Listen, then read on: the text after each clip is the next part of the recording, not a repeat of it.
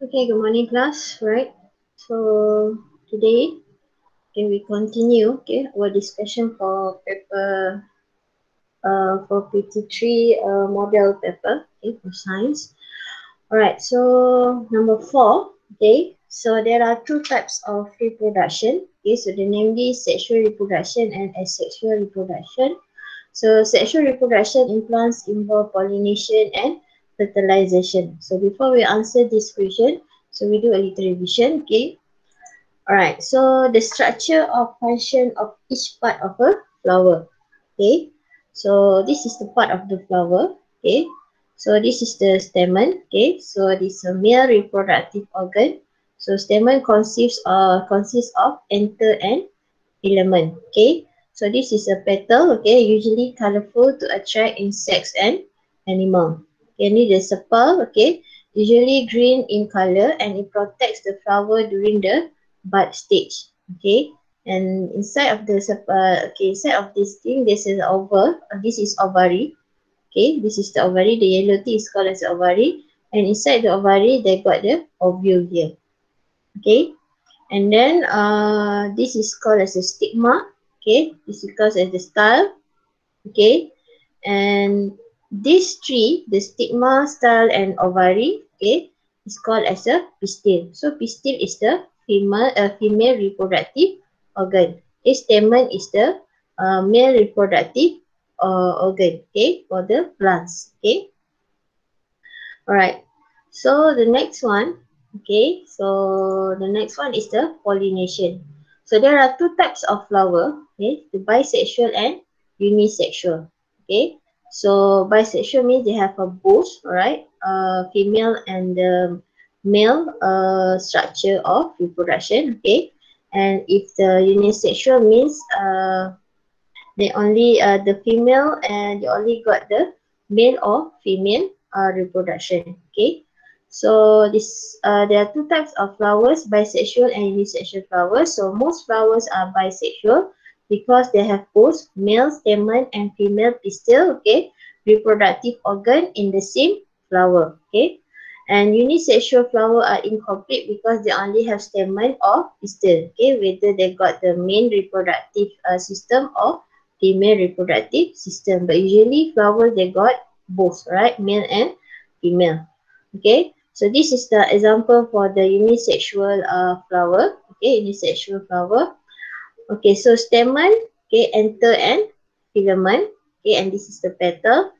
Okay, and for the female flower, okay, they got the stigma. Okay, they got the style here, ovary. Okay, ovule. Okay, and also the sepal here. And this is called as a pistil. Okay, so this is called as a pistil. Okay, for the bisexual, okay, so stamen.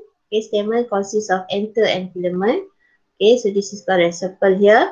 And this is the stigma, style, ovary. Okay, inside the ovary, they got the ovule. Okay, so this three, stigma, style, and ovary is actually the female reproductive system that we call it as a pistil. Okay, so if like this means they got both, right? They got both female and male reproductive organ. So this one is called as a bisexual. Okay, so you have to know the part of the flower here. Okay, next one. Okay, so this is the example, okay, of the unisexual flower. Okay, papaya plants, okay, and the corn plants. Okay, so this is the male flower, this is the female flower. Okay, and this corn plant is the male flower, and this is the female flower. Okay, alright. So next, we see about the pollination. Okay, so what is the pollination? So pollination is the process of transferring matured pollen grain from from anther to stigma. Okay, so process of transferring, right, matured pollen grains from anther to stigma. Okay.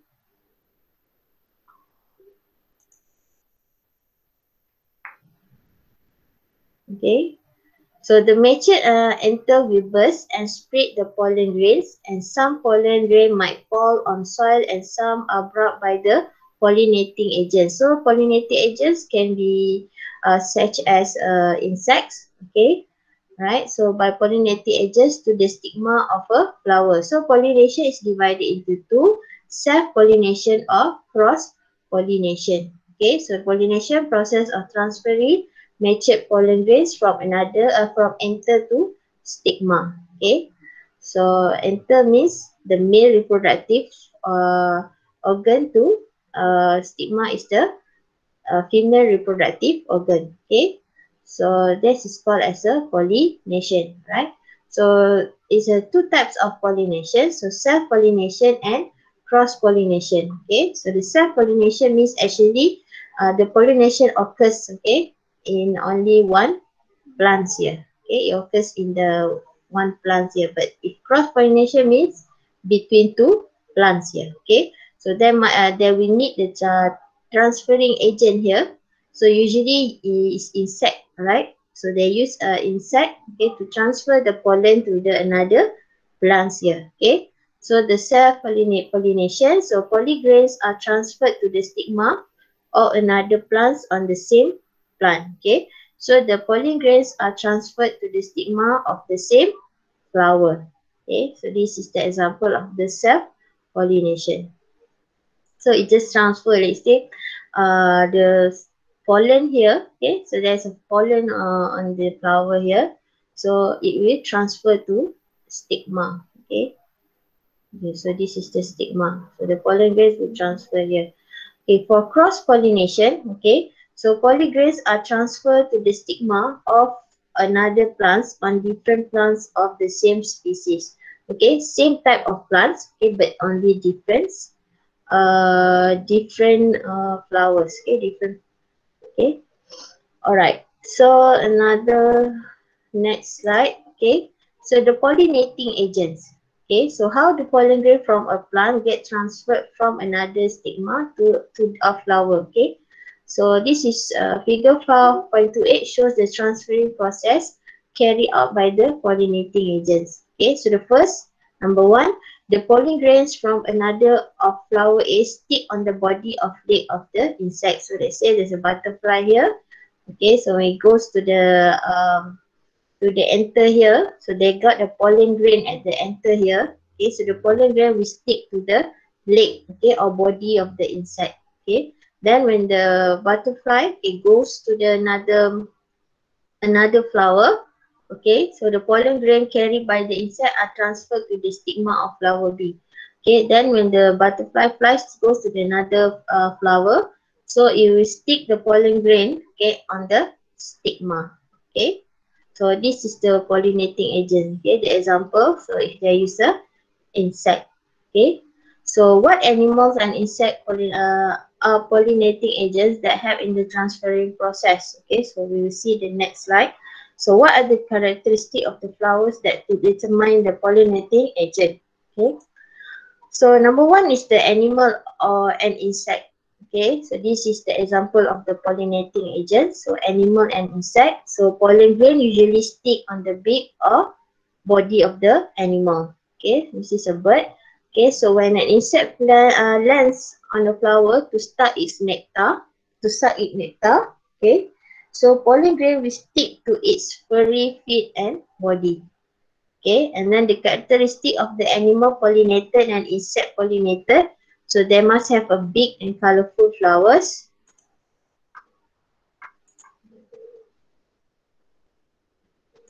Okay, they must have big and colorful petals, okay, and have nectar and smell nice and produce rough and sticky pollen grain. Okay, so this is for easy for the pollen to stick to the body of the insect of any or animals. So they must have a rough and sticky pollen grain. So the example of the animal pollinated flowers and insect pollinated flowers durian, rambutan, papaya, okay, hibiscus, sunflower and rose. Okay, so this is the type of plants that use the animal pollinated flowers. So means they use the animal or insect to transfer their pollen grain, okay, from a flower to another flower. Okay, so the next one is the wind. Okay, so another agent of pollination, okay, is the wind.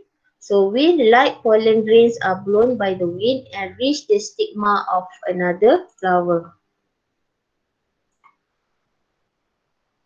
Okay, so like pollen grains are blown by the wind and reach just the stigma of another flower.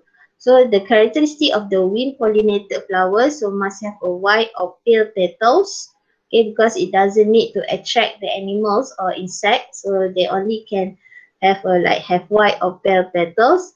Another one is have a long and furry stigma. Okay, and then another one is have a plenty of a small, smooth and light pollen grains. So light means it's easy for the pollens to fly away. Okay.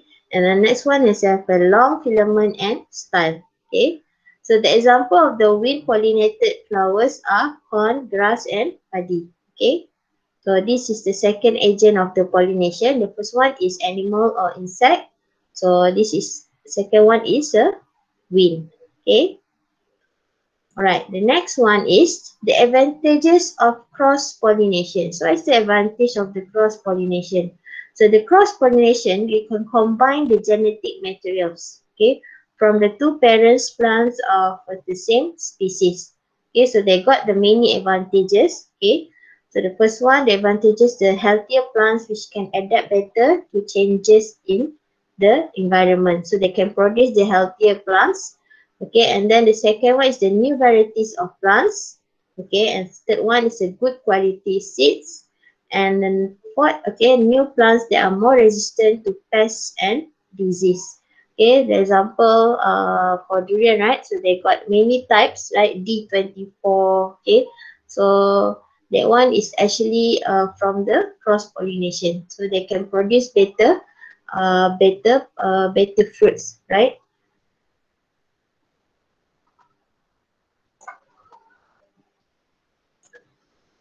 Okay. So the next one is the fertilization process. So after the pollination, after the pollen grain being transferred, right, from the stigma to the anther. So what will happen? So the fertilization process will occur. So after the pollination, the fertilization will occur. So the male gamete, okay, carried by the pollen, fuses with the female gamete in the ovule. Okay, so how does this process occur? So the figure 4.31 shows the process of fertilization. Okay, so number one, okay, so the when pollen grain fall onto the stigma here. Okay, so the first one, the pollen grain falls into the stigma. So this one can be used by the weather, wind, or by insect or by the animal. Okay, so it's transferred to the stigma here. Okay, so number two, the pollen tube carrying male gametes grows toward the ovary. So after the pollen grain transferred to the stigma here, it will grow downward. Okay, so it will go downward, right?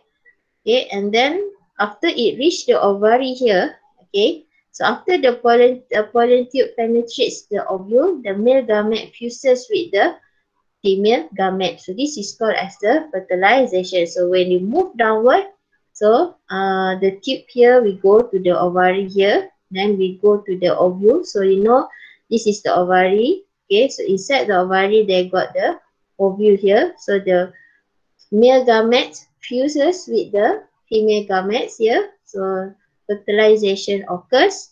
Okay. So that is how the fertilization occurs after the pollination. Okay. So the pollen grain fall into the stigma.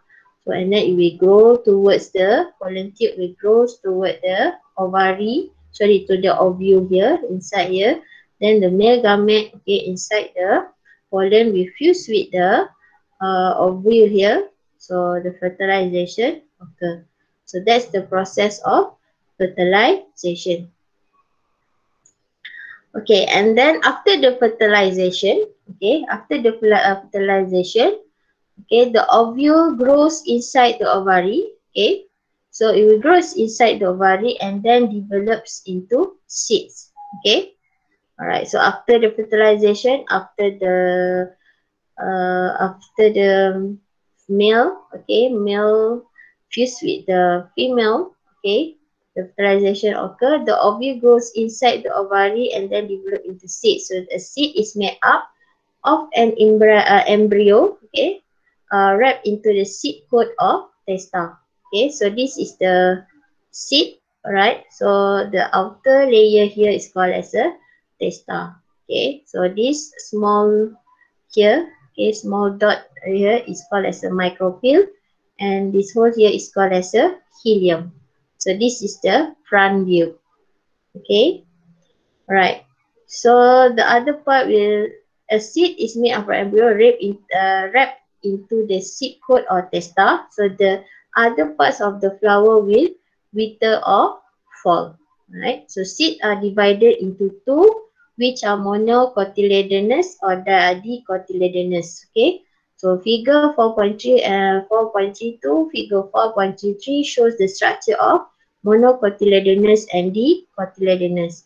So this one is actually for dicotyledon, right? So dicotyledon. So this is the testa, micropyle, helium. So for the, if you cut it, okay. So this is the longitudinal section. So the outside layer is called as a testa, okay. This is called as a plumule, okay. This is called as a plumule, and this one is called as a radicle. Okay, so inside here, this is a cotyledon. Okay, so this is for the cotyledon. So let's say for the monocotyledonous, okay, so this is the front view. So they got the seed coat here, okay, and got the radicle. So if you cut, you can see the cross section. Okay, this is the seed coat, the outer layer here. So inside it calls as endosperm. Okay, so inside the endosperm, so they are got the cotyledon. Okay, okay, and then there's, you see the brown dot here, very small one. Okay, so this is called as a plumule. Okay, and then the white one is called as a radicle. So this is for monocotyledon. Okay, so there's a process. Okay, it's from the first, the pollination. Okay, the pollination when the pollen grain is transferred to the anther. Okay, so that is called a pollination. And then after that, there will be okay, a tube, right? So a tube will grows towards the ovule there. Okay, then the fertilization will occur there. Okay, after the fertilization, so they will produce a seed. Okay, so the seed is actually divided into two types, monocotyledonous and dicotyledonous. So for dicotyledonous, okay, so this is the testa, micropyle, and helium. The structure is different. Okay, and this is testa, a plumule and radicle, and beside it the cotyledon. So the plumule, radicle, and cotyledon is actually, we call it as an embryo. Okay, and then for the monocotyledon, they don't got the testa, but it got the seed coat here, and also the radicle here. Okay, and then this is the structure. Okay, so there are two different types of seed. Okay, right. So the function. Okay, so what is the function? Okay, the structure and the function of the seed. Okay, for the testa is actually to protect the seed. Okay, for the hilum is a place where the seed sticks to the fruit. Okay, and the micropyle is the small hole to allow air and water to enter the seed. So that's the function of the micropyle and helium and also testa. So this tree is called as a embryo. Okay, so this tree is called as a embryo. So what is the function for this tree? Plumule, radicle, and cotyledon. Okay, testa is actually more for the protection. Okay, micropyle is to the small hole to allow air and water. Okay, helium place where the seed sticks to the fruit. Okay, so embryo, the plumule. So the plumule is actually the part of embryo which develops into the new shoot. Okay, so the plumule is actually the part that we grow as a shoot. Okay, but for the radicle, the part of embryo will develops into the root. Okay, so plumule will develop into shoot. Okay, and the radicle will develop into root. Okay, so what is the function of a cotyledon or endosperm? Okay, so there's a stores, okay, and provide foods for the seed. Okay, before they can do the process of photosynthesis. Okay, so how does the plants get the food? How the seed, okay, can get the food is actually from the cotyledon. Okay, before they can do the process of photosynthesis, right? So this is the germination of seed, right? So how does the shape of germination seed change in terms of growth of the radicle and plumule. Okay, so the radicle will become the root. Okay, plumule will become the shoot. Okay, so this is during the germination, the testa bursts. Okay, so the testa here will be burst. So this one, the testa function is to protect the seed, right? So it will burst. Okay, so when it bursts, okay, and the radicle starts to appear. Okay, so the radicle will start to appear. Okay, so remember radicle will start to appear. So this one will become the root here.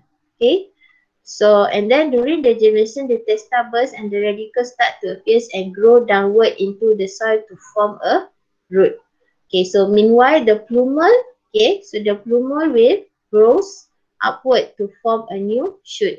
So, certain cotyledons are carried out by the soil, okay, and this is known as epigeal germination. Okay, and there are also cotyledons that remain in the soil during the germination. So this one, the germination is known as hypogeal, okay, germination. Okay, some of the plants, okay, when they grow, say this one, the plumule, the radicle goes downward to form a shoot, and plumule will go upward. Okay, will form a shoot. Okay, radicle to form a root. Okay, so then we left the cotyledon. Okay, inside the soil. So if the cotyledon are left inside the soil, okay, this is called as the hypogea. Okay, means the cotyledon is left inside the soil. But some of it, the cotyledon like this one, okay, and this one, the cotyledon if moved, okay, is carried out, okay, from the soil. Okay, so this is called as epigea. So there are two types of germination of for the cotyledon, whether they remain in the soil or they can grow up. Okay, can grow up and they can go out from the soil here. They can grow up from the soil here. So if they grow up, so the cotyledon also go up, okay, with the plants. So this is called as epigea. If the cotyledon remains on the soil, it causes hypogea. So this is the example of epigea. So you can see the cotyledon also grows, okay, follows the plant here. Okay, but for this one, this is the hypogea. Okay, the cotyledon will be left, okay, inside the soil. Okay, but same, the radicle will form a shoot. Will form a root.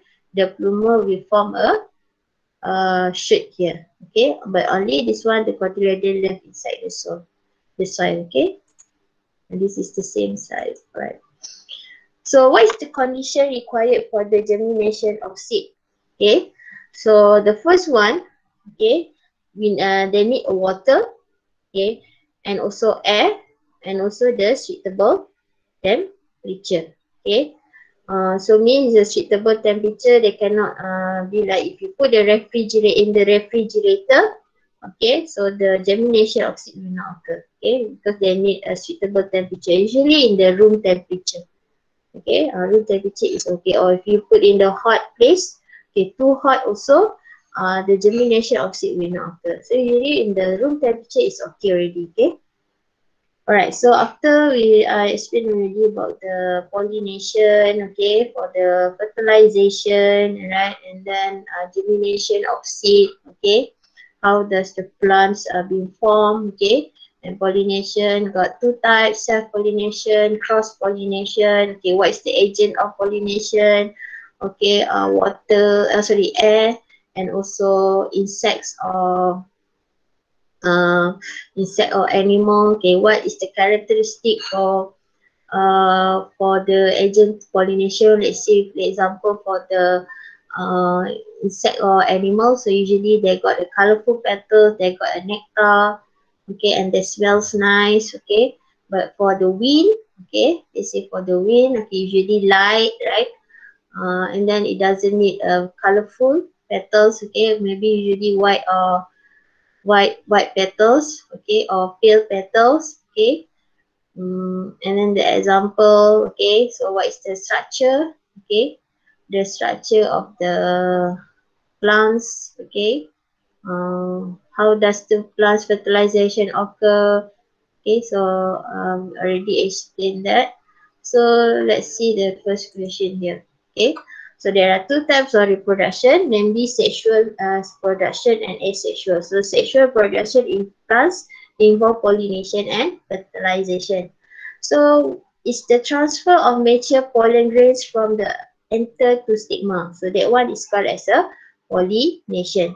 Okay, so in the plant reproduction process, what is will develop into a seed, whether radical or ovule. So of course ovule, right? Okay, the radical is actually from roots. Okay, after the germination of seed, okay, the radical will form a roots. Okay, the plumule will form a shoots. Okay, so that is the first question. Right, the next one, complete the tree map below to classify the plants given into their types of vegetative reproduction.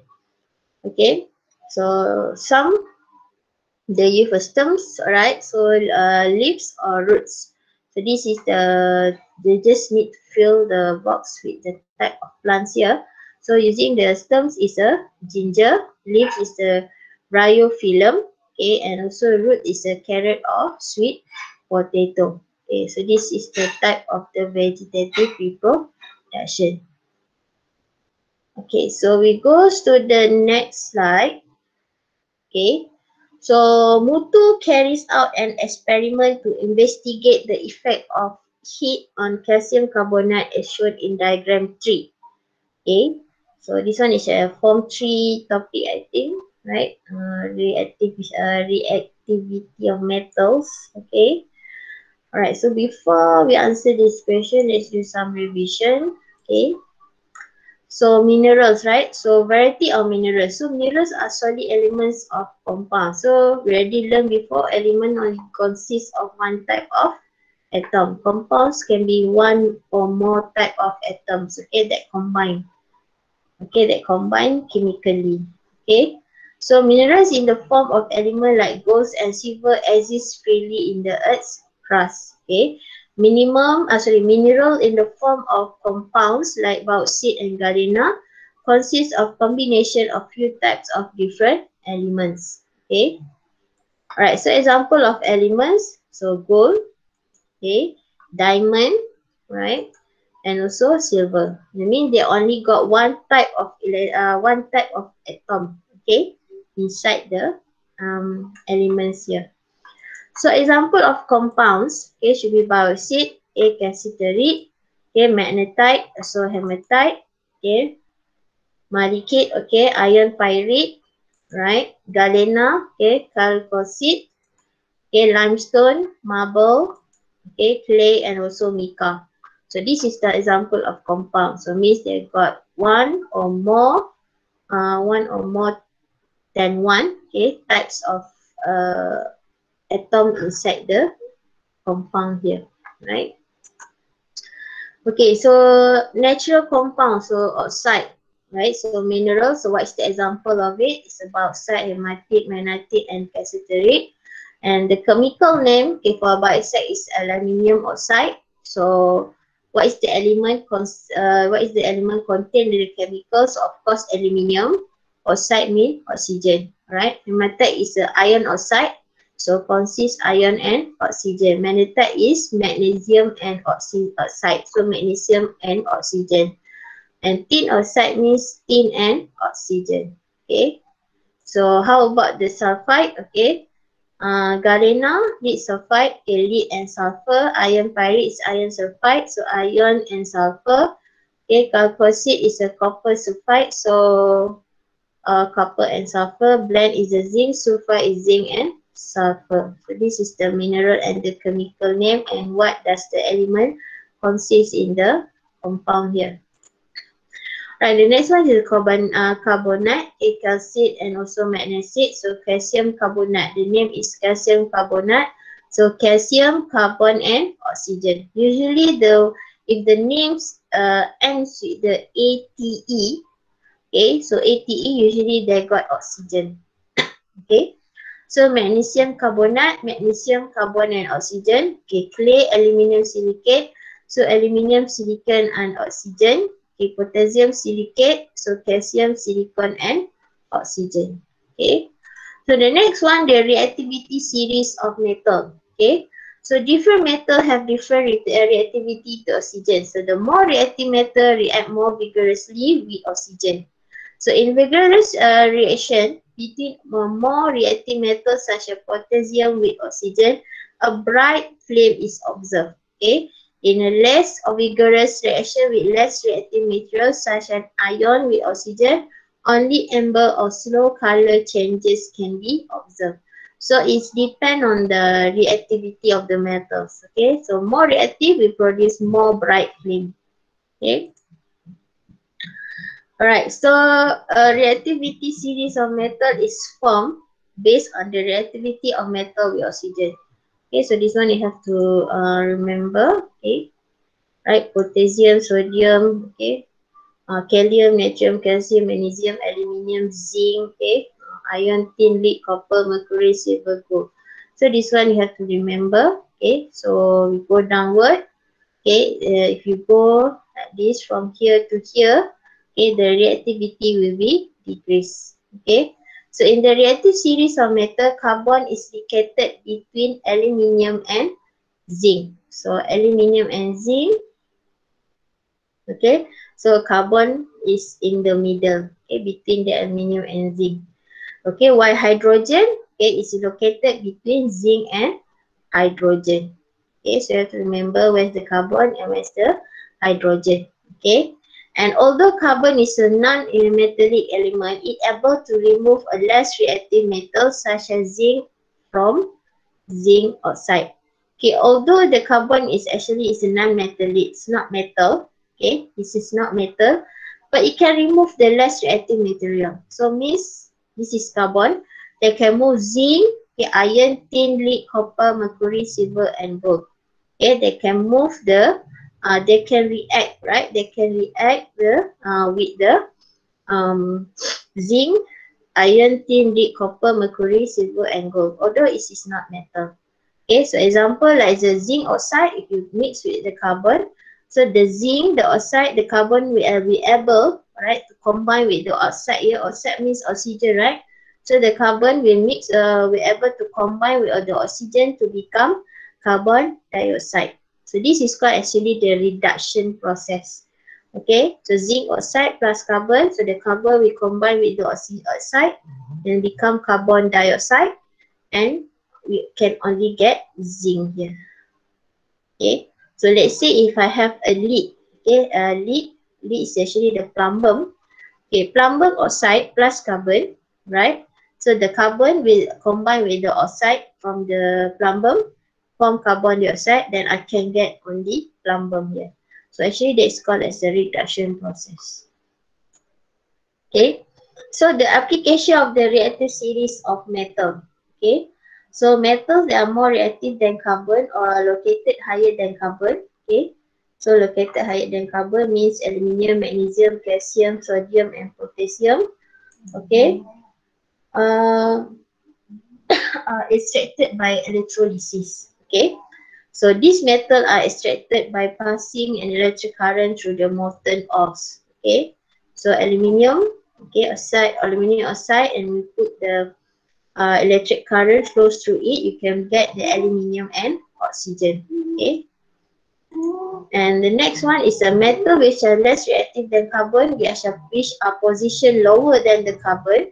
Okay, so such as a metal, such as a plumbum, zinc, iron. Okay, are extracted by heating the ores with the carbon. Okay, we call it a coke. Okay, so tin oxide plus carbon, you get the tin plus carbon dioxide. This one same like this one. Okay. Alright. So magnesium burn in oxygen. So let's say if you react the metal with the oxygen, so what will happen? So this is the example, the magnesium burn in oxygen. You can see there's a very bright flame, okay, produced here. So when the magnesium has a high reactive, is a high reactive material. Okay. And if iron to exposed to oxygen, you can see come rust here. Okay. Alright, the next one is the constructive reactive series of metal. Okay, so this is the metals. Okay, Calcium, natrium, caesium, magnesium, aluminium, zinc, ferrum, stannum, plumbum, cuprum, mercury. Hg is the mercury, argentum, and aurum. Okay, so you have to remember the symbol. Okay, and also the name, of course. Right. So here if you go to the right, okay, go to the right, the reactive is become increase. Okay. So let's see if you react the metals with oxygen. Okay. So when the metals produce metal oxide when heated in the oxygen gas. Okay. So this is the equation, right? So metal plus oxygen produce metal oxide. Okay. For example, aluminium plus oxygen produce aluminium oxide. So this is the arrangement, okay, of the apparatus for the experiment. So this is the potassium magnet crystal. This is the glass wool. This is the asbestos, and you put the metal here. So let's say you put the aluminium here. Okay, and this is the glass wool also. Okay, so what's the function of the potassium magnet crystal here? So I think you already know this one is to provide the oxygen for the burning process. Okay, so when you heat the potassium magnet, you will release the oxygen. Okay, so the oxygen will mix with the metal here. So you can see we burn the metal here. So it will produce the um, burning process here. Okay, so the glass was actually to separate, right, the potassium magnet and also the metal powder. So the reaction you have to sorry, the equation you have to remember. Okay, aluminium plus oxygen, aluminium oxide. If they say I use the plumber, let's say, okay, plumber plus oxygen will become plumber oxide. If I put a calcium, so calcium plus oxygen will become calcium oxide. Okay, if I put the magnesium, magnesium plus oxygen will become magnesium oxide. Okay, so that is the equation. This is the example, right? The next one is the determining the position of a carbon in the reactive series. Okay, so we already know actually the carbon is situated between the aluminium and zinc. So how does we know that the carbon is actually should be put between aluminium and zinc? Okay, so that's this is the experiment. Okay, so this is a crucible. Okay, this is a pipe clay triangle. So this is arrangement of the apparatus. So this is the mixture of the carbon and the metal oxide. Okay, so this is called actually the reduction process, the one that I told you that if you want let's say zinc oxide plus carbon, you produce zinc and carbon dioxide. Okay, so this is the we use the reduction experiment. Okay, the reduction experiment to prove that actually carbon is situated okay, carbon is situated between the aluminium and zinc. Okay, for this one, okay, this is the arrangement of apparatus. So we put the, let's say we put the aluminium here, we put the zinc here, okay, zinc, okay, zinc, okay, put the zinc oxide here, okay, and you heat the zinc oxide with the carbon, okay, so it will produce the zinc plus carbon dioxide. So mean it can react, means it the carbon is more reactive to zinc. Okay. Okay. So this is the example of the experiment of the if you either to determine that the actually carbon is uh, with, between zinc and the aluminium. Okay.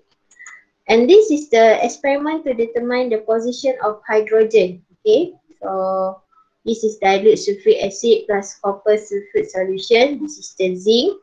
Okay, this is the hydrogen gas. Okay, so this is anhydrous calcium chloride. This is actually to absorb, right, the moist, okay, from the gas hydrogen.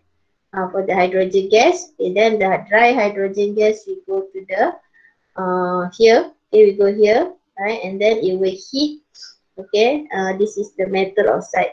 Can react means it more reactive, okay. Alright, the next one is the is the let's say they do the experiment, so this is the result, alright. So the hydrogen, when we combine with the aluminium oxide, the aluminium oxide does not glow. Okay, so means that the hydrogen does not reduce aluminium oxide. So means the hydrogen is less reactive than aluminium because there's no reaction. Okay, and then if you put hydrogen and zinc oxide, okay, the zinc oxide does not glow, means no reaction. The zinc oxide turn yellow when hot and white on cooling. Okay, so does not glow means the hydrogen does not reduce zinc oxide. So means the zinc is actually reactive than hydrogen. Okay, and then hydrogen and iron oxide. So you can see now there's a reaction here. Okay, so when there's a reaction means the hydrogen is more reactive than iron. Okay, and then the next one, hydrogen and lead, okay, or plumber. Okay, also you can see there's a reaction here, means the hydrogen is more reactive to the lead. Okay, and then hydrogen and copper, so also have a reaction, so means the hydrogen is high reactive than the copper. So that's how we determine the hydrogen is between, okay, zinc and iron. Okay, zinc and iron. Alright. So after we do the two experiment there, okay. So you can see here, this is actually the reactive series of metal. Okay, calcium, natrium, calcium. So the zinc carbon is between aluminium and zinc. Hydrogen is between zinc and ferrum. Okay, alright. So extraction of metals with their ores. Okay, so extraction of metal is the process to obtain metals from their ores. Okay, so the first one is the process of iron extraction. Extraction.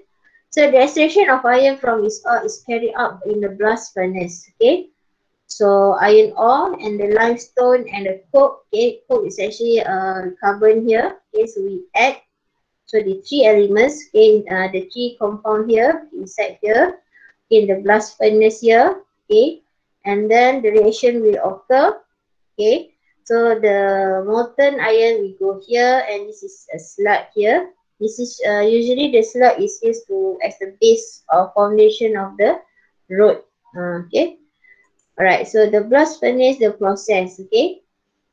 So okay, the coke reacts with the oxygen to give carbon dioxide. Okay, this to produce the carbon dioxide. So the carbon plus oxygen, okay, produce carbon dioxide.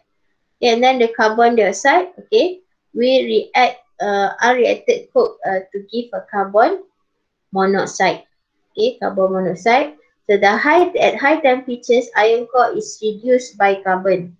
So produce this carbon here that we produce, okay, the carbon here that we produce will reduce the ferrum, okay, the ferrum oxide, okay, to get only ferrum and carbon monoxide here. So that is the function of carbon. So the carbon essentially reduce the ferrum oxide, okay, to produce the ferrum and carbon monoxide, right? Okay, and then the carbon monoxide react with the iron oxide in the redox reaction to give a poor ion. Okay, the carbon monoxide here, you will react again with the ferrum oxide, okay, to produce a poor ion here, poor ferrum here, and also carbon dioxide. Okay, so this is actually the process inside the blast furnace. Okay, so this one the molten iron, okay, because its density is higher, so we go to the here, right? And this one molten slab, okay. This one is a less than, we go here. So this one is foundation of group of building. So this is the molten slab here. Okay, so this is the process. Okay, the step one, carbon react with the oxygen, produce carbon dioxide. Carbon dioxide react with the more carbon to produce the carbon monoxide. Carbon monoxide reduce the iron oxide to make a molten liquid ion. Okay, and the limestone and calcium carbonate, right, react with the impurities such as silicones to form an easy to collect waste coal slug. Okay, so this is the reaction. Okay, and then the liquid sludge is run off the bottom and is used as a building material in the road construction. Okay. Alright, so mining issues in Malaysia. So there are many, this is the issue, okay, of for the mining in Malaysia. So usage of large amount of electrical energy. So it can produce the air pollution by gases released from the blast furnace. Okay, and also destruction of habitat due to the construction of mines. Okay, sound pollution. Okay, soil erosion due to mining of ore, and water pollution due to cleaning of ore. Okay, and also air pollution due to burning of fuels. Okay, so this is mining issues in Malaysia. Okay, alright. So let's answer the question here. Alright, this one. Okay, based on diagram 3, okay, underline the correct answer for following statement. Okay, so this is the calcium carbonate, right? Calcium carbonate being heated, okay. So what's the product, okay, for this experiment? So if the calcium carbonate being heated, they will produce the carbon dioxide, okay. So liquid M is so what's the liquid, right? How does we test the carbon dioxide? So we use a lime water, okay. So lime water. So the lime water will become cloudy, right? After carbon dioxide mixed with the lime water, it will become cloudy. And the next one is marble is the type of calcium carbonate. Okay, marble is the type of calcium carbonate. Okay, so complete the word equation by using the following words. Okay, so calcium carbonate when heated it will become the calcium oxide and also carbon dioxide. Okay, calcium carbonate when heated, alright, produce a calcium oxide and also carbon dioxide. Okay, so this is the answer for question number 5. Okay, so let's move on to another question.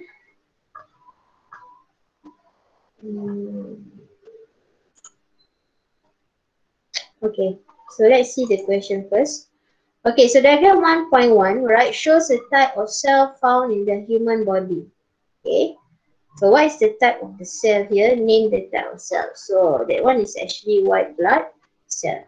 Okay, so let's see the, we do a written revision, right?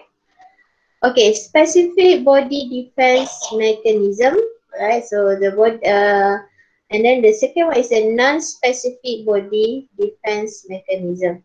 Okay. So let's see the first. So how does our body, right, defense, okay, from the pathogen or virus? Okay.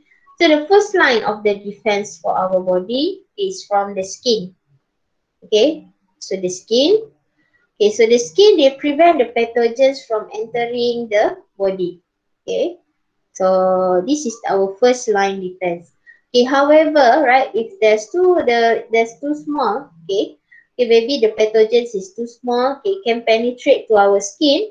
Okay, so the pathogen that successfully get past from the first line of defense enter the bloodstream, okay, and face the second line of defense. Okay, so the second line of defense is actually from the white blood cell.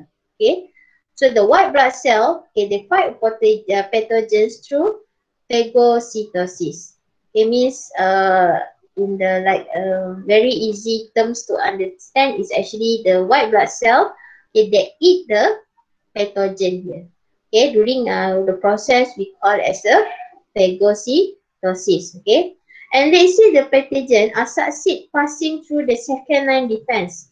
So they will face the third line defense. Okay, so the fight pathogens, they fight pathogens by producing the antibodies. Okay, so the antibody attach to the pathogen.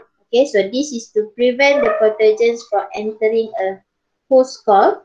And then the antibody cause pathogen to clump together. Okay, so it will attach like this. So this is the antibody.